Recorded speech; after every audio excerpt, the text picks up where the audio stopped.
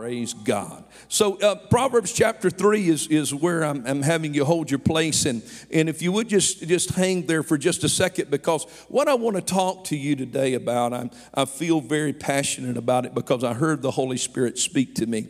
I have titled the sermon today, Pattern for the Promise. Pattern for the Promise. So that you can understand more clearly what I want to say today and the direction that God has led me. I want to talk to you about what a pattern is. If you were to do a word study on the word pattern today, you would find there's just many definitions to that word, but maybe there are those definitions that can give it to us sort of in a nutshell. And as I begin to do this study, I realized that a pattern can be a reliable sample of traits or acts or tendencies or other observable characteristics of a person, a group, or an institution. It can be, sometimes we hear it referred to as, you ever heard somebody say, I've noticed this particular person, I've noticed their behavior patterns. You've been around some folks that they got the kind of temperament that it don't take them long to get mad. They get mad quick. Don't look at nobody, just wave your hand. Amen. They get mad quick. There's behavior. We have behavior patterns. We have spending patterns that affect our finances in our life. We have these patterns in our life that we go through every day. It's our tendencies. It's a part of how we do life. It's our traits. And so as a child of God, I need you to understand that there are patterns that have been set for us in God's Word. Patterns that will lead us down a particular path toward the promise that God has for us. The sad part about it is that sometimes living in the life that we live, we sometimes are influenced by people around us, and we're influenced by places that we go and people that we interact with. And so what happens is that we set out on this journey toward the promise of God, but sometimes patterns change. And sometimes it leads us in a different direction. When we talk about pattern also, that one thing that we might be able to relate to is maybe the example of a flight pattern. The flight path prescribed for an airplane that is coming in for a landing. It's a flight pattern. And that as long as they adhere to that flight pattern, they will end up in the place that they need to end up. The problem is that, but here's what I should say. The same thing applies to our walk with God. God has given us a flight pattern. And if we'll follow that pattern, we'll end up where we need to end up. Another analogy might be a prescribed route to be followed by a pass receiver in football. And I'm not an expert on this, but I found out that there is communication that goes on between the quarterback and the receiver, that he has the receiver has a pattern that he has to run. And so what the quarterback is going to do, based on that pattern, he's going to send that ball in the direction that it is in, so that if the receiver runs the pattern, the ball will end up where he is at that point. But what happens if the receiver gets hard-headed and decides he's going to do something different than what they agreed on? When he gets to where he goes, the ball may not be there because that's not the pattern that was set. But this is what I found out about God's people. I found out that sometimes we like to change our pattern. Sometimes we like to veer off and change course, and then after we change it and we change our patterns and we start following the worldly patterns, then when we change them and we don't get there and the outcome is not what we want it to be, we ask God, well, God, what are you doing? God's like, I'm not doing anything. The pattern's been set. You change things up. That's why it's so important that we remember the words of Proverbs 3, chapter 5, when the scripture says, trust in the Lord with all your heart. Do not depend on your own understanding. Seek his will in all you do, and he will show you, watch this, he will show you which path to take. Sometimes we get involved in this thing and we have our own idea of what we're supposed to do, and we're missing the mark and we're off the course, and we just get so frustrated. And it's not God's fault. Put your hand on your neighbor next to you and say, it's quiet. It's not God's fault.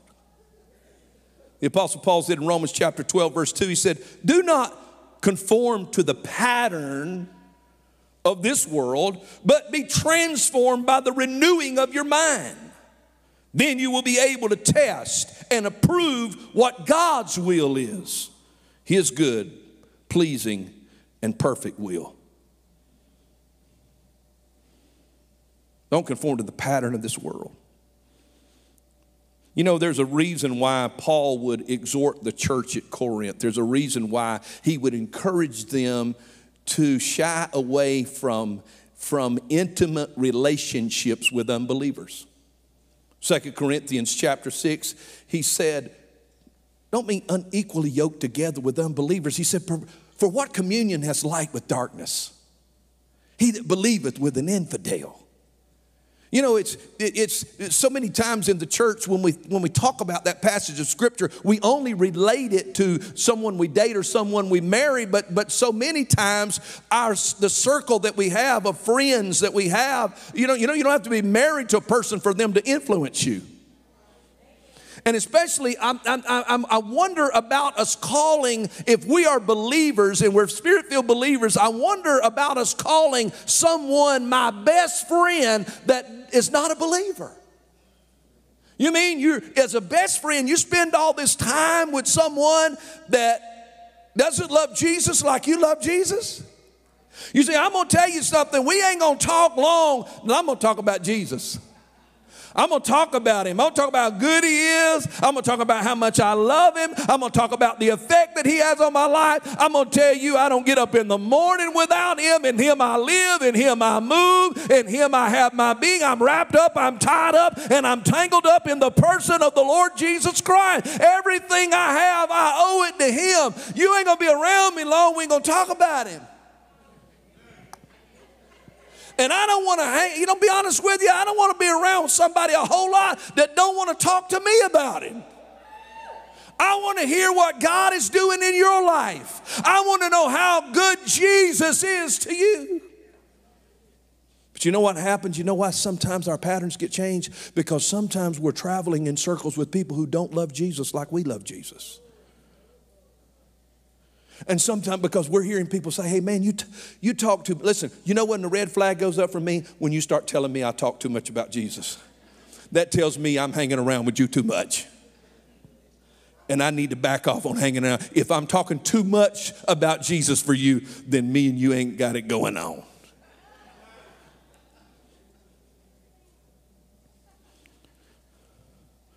We change our patterns. We start doing things, start thinking differently. God is saying to us today, trust his flight pattern. On this journey toward our God-given destiny, there is a pattern to follow that keeps us on the path.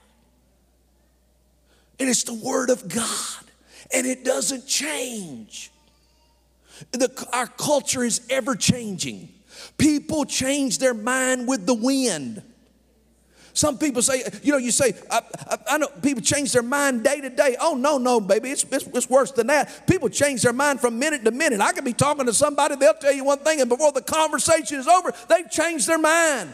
But aren't you glad today we serve a God that does not change? We can stand on his word. He's the same yesterday, today, forever. He said, I am God, and I change not. Heaven and earth is going to pass away, but the word of our our God will stand. The word is the word, and it never changes. Never changes. We change, but the word doesn't change. And what happens is sometimes we get to the place where we feel like we know better than God. So we get involved in the thing and we change things up. And you know what? You know how the thing about God is? God will let you change things up. Huh? He allows that. He'll let you change things up on him. You can change it up. But you know what God's going to do? He's going to step back, say, okay, have at it. Enjoy yourself. Do your thing, man. Waiting on you to learn all of these life lessons about following him. Maybe one of the greatest examples of that is found in a passage of scripture that I used to say should be familiar, and a character that's familiar. But in this ever-changing culture that we're in, we're dealing with a generation of people who have less education in God's word than ever before. And you can't just take it for granted. You know, now when you talk about Noah, you got to tell folks who Noah is. But I want to see here today, I want to talk about a character by the name of Jonah. How many of you remember from kids' church? You remember you were taught years ago, Jonah and the whale. Amen. In Jonah chapter 1, this is what the scripture says. It says, the Lord gave this message to Jonah, the son of Amittai. Get up and go to the great city of Nineveh. Announce my judgment against it, because I have seen how wicked its people are. But Jonah got up and went in the opposite direction to get away from the Lord. He went down to the port of Joppa, where he found a ship leaving for Tarshish. He bought a ticket and went on board, hoping to escape from the Lord by sailing to Tarshish. It's significant to mention that Jonah didn't pick a city, just any city. He picked a city as far away from the one that God said go as he could, 2,500 miles in the other direction. He decided he was on a path to his destiny. God had given him a voice, and it was a prophetic voice that could make a difference. Let me stop and say this today. I believe that we are suffering from a lack of the prophetic voice that we need to hear from in the church today. I believe that we have a lot of people who wear a title of prophet, who call people out and say, hey, I see God giving you a new car, and I see God giving you a new house, and I see God filling your bank account full of money, and I see this blessing and that blessing. But what about the prophets we read about in the word of the Lord that would rise up in a society and say, I see that you're going in the wrong direction. I see that you're moving further and further away from God. A voice that would rise up and challenge the people of God to turn and to go in the right direction. What about that prophetic voice? This was the anointing that would be upon Jonah. Jonah would be a man to cry out and to challenge a group of people that had gone in a wicked direction to turn their hearts back to God. And Jonah changes things up. But here, you remember what I told you? God will allow you to do that. But then here's where Jonah finds himself. In 14 verses later, in Jonah 1:17, the scripture said, now the Lord had arranged for a great fish to swallow Jonah. And Jonah was inside the fish for 3 days and 3 nights. All of a sudden, Jonah has to check in to the whale motel. Can you imagine what these next 3 days would be like? Can you imagine what it would be like in the belly of this whale? Can you imagine what his accommodations are right now?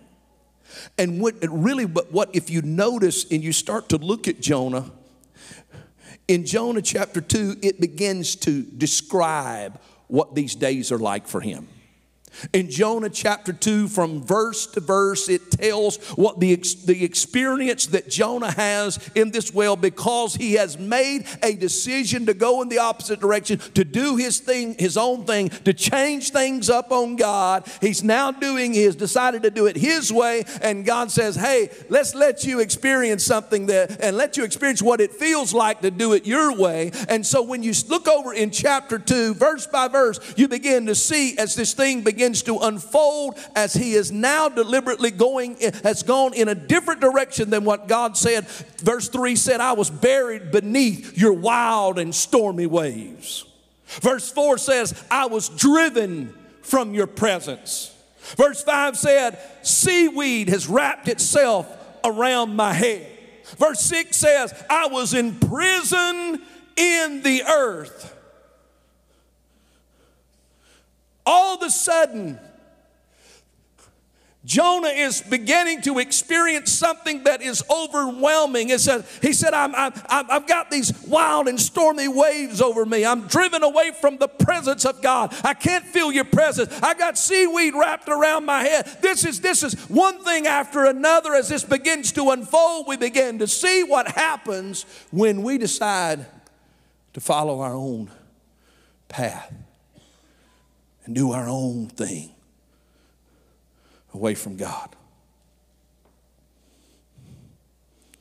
What we begin to find out is that wrong patterns can lead to the delay of our destiny. It can lead to the delay of our destiny. God's got a plan and a purpose. But what happened and why some of us are living right now in a season of frustration is because we decided to change the patterns. And the patterns that you've changed it, the way you've changed it up, it's not leading down the same path in the same direction. And so you're living a life frustrated and saying, man, where is God? But here's the positive thing today, y'all. The positive thing is that wrong patterns can lead to the delay of your destiny, but they don't have to necessarily lead to the denial of your destiny. They can lead to the delay, but it doesn't have to lead to the denial. It doesn't mean that it's over.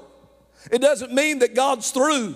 As a matter of fact, I believe that God had me today to divinely share this word because there's someone looking at me right now in this room that you know without a doubt that the hand of God has been on your life. You know without a doubt that God had you going in the right direction. You have seen the power of God. You have experienced the anointing of God, but something happened along the way. You have been influenced by people around you and you changed up the patterns of your life that's led you down a different kind of direction. And God sent the preacher by to tell you today that the delay is not a denial, that God still has that perfect plan for you.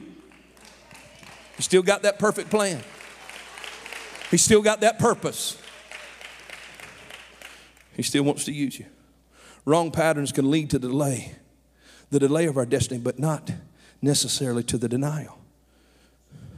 Because here's the thing about it is, these patterns can be corrected. That's the kind of God I serve. We can get it right, y'all. Because see, what happened to Jonah was, God gave Jonah a 3-day, 3-night stay in the Whale Motel.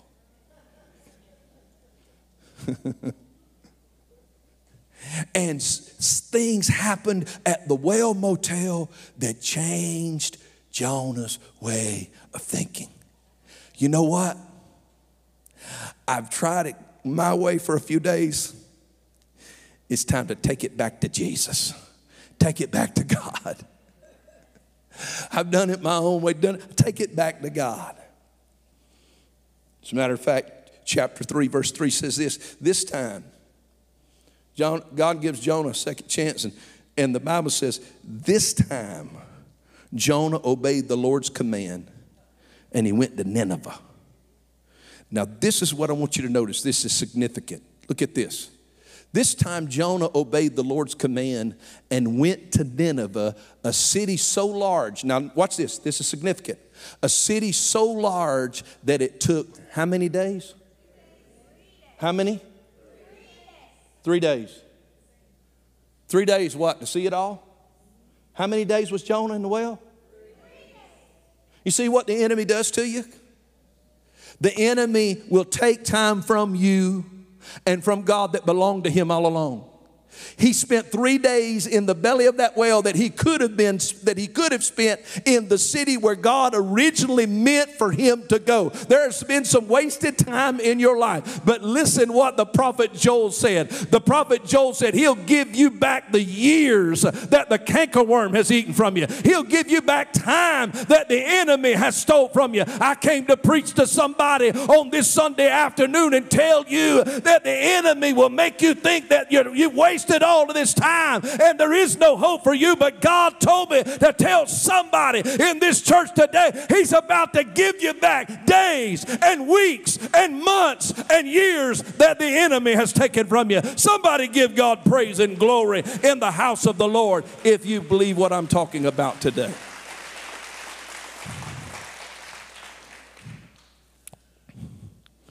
Three days to see it all. And then in verse 4 it says, on the day Jonah entered the city, he shouted to the crowds. Jonah was back on the path, following the patterns that God had laid out for him. And he shouted to the crowd, 40 days from now, Nineveh will be destroyed. The people of Nineveh believed God's message. Listen. The people of Nineveh believed God's message, and from the greatest to the least, they did what? They declared a fast. They put on burlap to show their sorrow. See, here's what I need you to understand, ladies and gentlemen. Repentance is not you asking God to forgive you. Well, what is it then, Pastor? Repentance is so much more than that. That's why we're in the state that we're in, because we have done that over and over again. We come to church, they sing a really good song that gets a little emotional. We get the little emotional feeling, we feel a little convicted, and we say, Lord, I'm sorry that I did that. But yet, you know what we do? We walk out of the church and go and continue to do the same thing we were doing and follow the same patterns we were patterned. Repentance means that I turn and I go back in the direction I'm supposed to be going. I not only do I repent of what I've been doing, I turn from what I've been doing and I do what I'm supposed to be doing. When Jonah began to operate in his destiny, in his call, in his purpose, and he opened his prophetic voice and he began to preach under the anointing of God, it brought such conviction to the city of Nineveh that they didn't just ask God to forgive them. Notice what the Bible said. They declared a fast. They put on burlap to show their sorrow. They were sorry for their sins.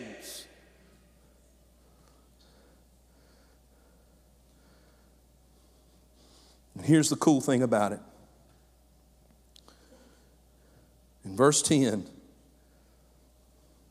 the Bible said, when God saw what they had done and how they had put a stop to their evil ways, he changed his mind.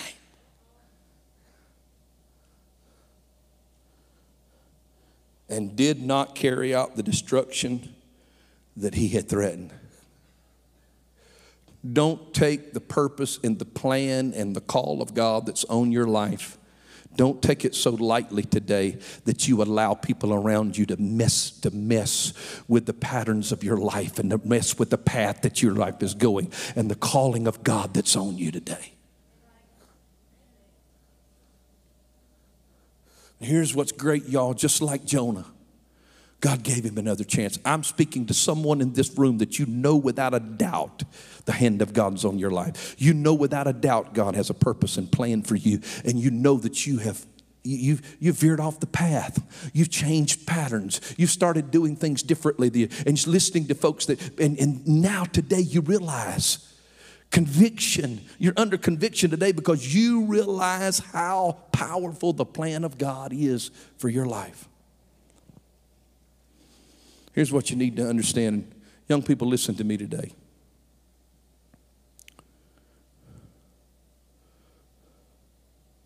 There's an enemy of your soul.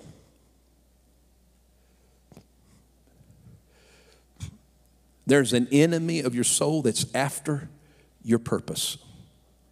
He's after the plan of God on your life. And let me tell you something about the devil. You know, y'all, let's quit acting like we're still in kids' church. Let's quit acting, let's not act like that the devil is, he's this big red figure with a pitchfork tail and come on, y'all. The devil has got this thing packaged up.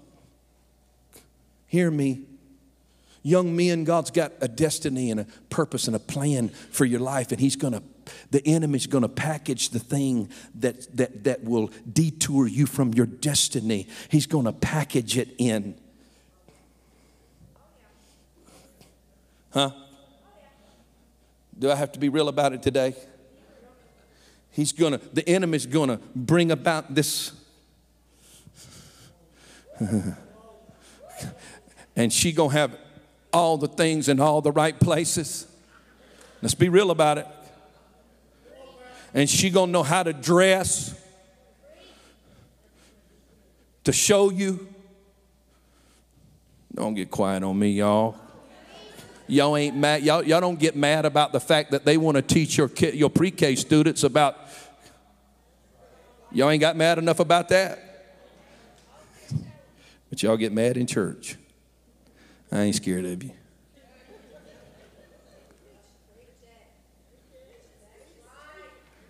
Listen, this is what your Bible says. Hear me closely. This is what your Bible says.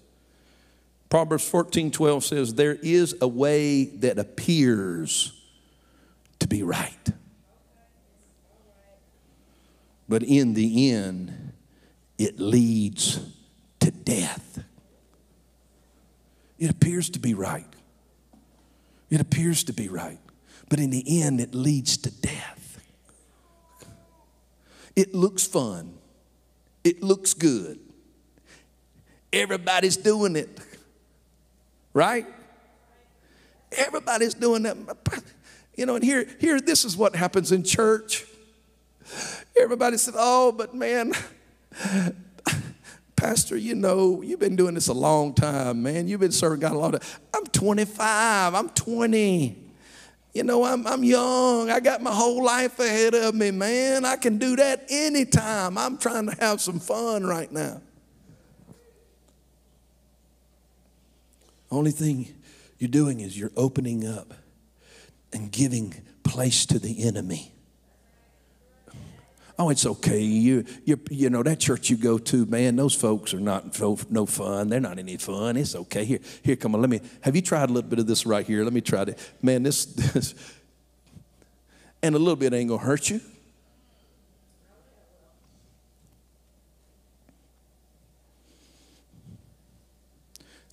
Stop and ask yourself this question. My dad used to say this to me, and I'm going to close. I feel y'all pulling on me. My dad used to say, son, anytime you get ready to make a decision, when people approach you and they offer you things and you're not sure about, stop for a moment and think what the results of it are going to be 6 months from now. What the results are going to be a year from now. You see, let me tell you something. What the enemy wants to do, he wants to rob you of your spiritual destiny. He wants to rob you of the perfect plan that God has for your life. But today, I believe God would have me to preach this sermon and share this sermon with somebody today listening to me, young and old, that you veered off the path. And you've allowed, and the patterns of your life have changed, and you started doing things that you would not have done before, and the things that you're doing are leading you away from God, not leading you to God.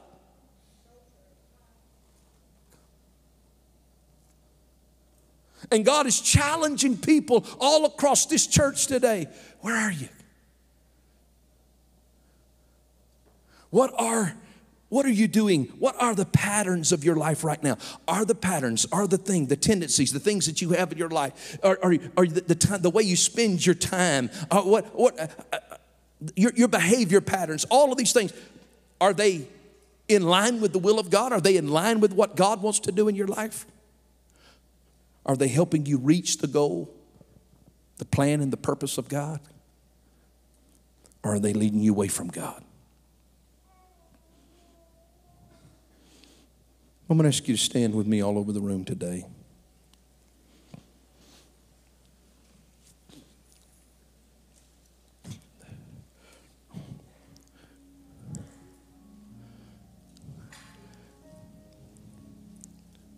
And this is what I felt all day long. I felt this in the first service today. I couldn't tell you the dozens of people that began to raise their hand. This is what I feel like God wants me to do. I think God wants me to challenge people in this room right now about where you are in your relationship with God. Where you are on your path, on the path to your destiny, to the plan that God has for you.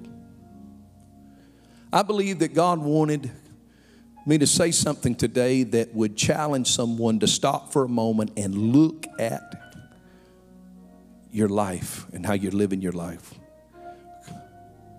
And it's what I'm doing every day and the patterns of my life, the way I carry things out in my life, all of my habits, things. Are these things pushing me toward my destiny or away from my destiny? Are the friends that I have in my life right now, are they helping me get to where God wants me to be? Or could they possibly be hindering me from where God wants me? Some of these habits that I formed, are they helping me or are they hindering me? Where are you today? Where are you on your path to the destiny that God has for you? Or has the enemy been so successful in introducing these new patterns of your life that he's gotten you really to the place where you really don't even think about your destiny anymore? You don't think about the plan, the perfect plan that God has for you. Some of you, I believe today, the Holy Spirit wanted to shake you and remind you, this is where I was taking you. This is where you were headed. Do you not remember the plan that I have for you, says the Lord? But yet today, do you feel closer to it or further away from it? With every head bowed and every eye closed and no one looking around, let me ask you, are you that one? Are you the one that the Lord is talking to today?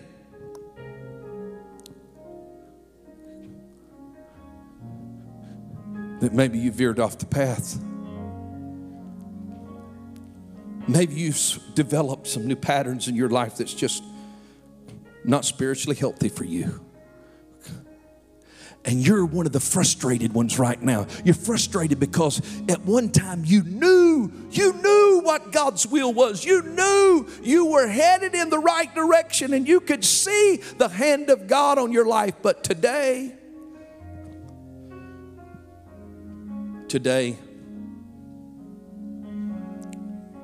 you're a little frustrated.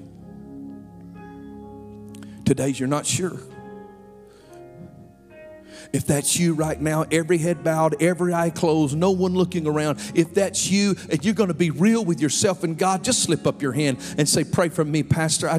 That's me. You're talking to me today. I know God has a plan for me. I know God has a purpose for me. I know God wants to do something in my life. I know He is sending me in a certain direction. I know, and I have experienced the anointing of God. But Pastor, I got to be real about it. I've allowed some things. I've changed some patterns in my life that's moved me away from my destiny instead of to my destiny. And if you just lifted your hand just then, don't you wait on anybody else to move. Get out of your seat and come down to the front of this church today, and let's pray together today. Let's ask God to do what He did in Jonah in your life today, to get you back on the path you need to be on, the path to your promise, the path to your destiny. That's right. Come on. All over this room. Come on. All over this room. Come on. All over this room.